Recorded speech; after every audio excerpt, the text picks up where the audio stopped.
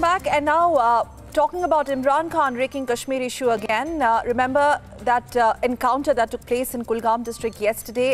There was a shell, unexploded shell that just went off, and as a result 7 lives were lost. And now you have PDP hailing again Pakistan's intervention in Kashmir matters. You have the PDP saying that Imran Khan can talk on Kashmir. They have backed Pakistan again. Remember, this is the line which is PDP, in fact, has always taken earlier.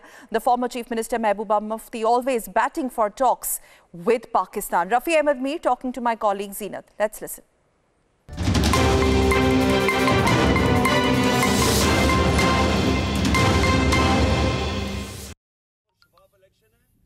You see, the fact remains so that the situation which has arisen yesterday, and there it happened, it has been condemned by one and all.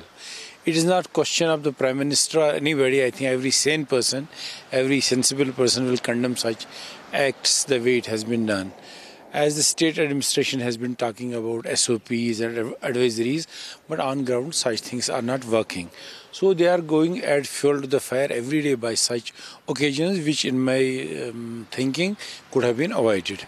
But in any way, the tweet of the Prime Minister of Pakistan is a welcome step, and his initiation earlier or by this tweet means there is some scope left where the two countries can come together and talk.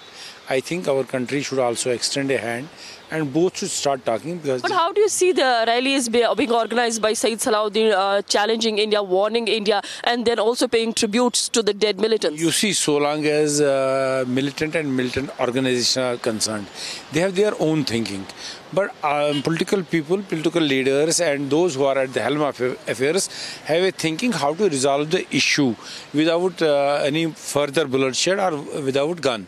So his stand has not changed. He has been there for 30 years doing the same. It's not a surprising thing. I am talking that what should we do and what should Prime Minister stand for.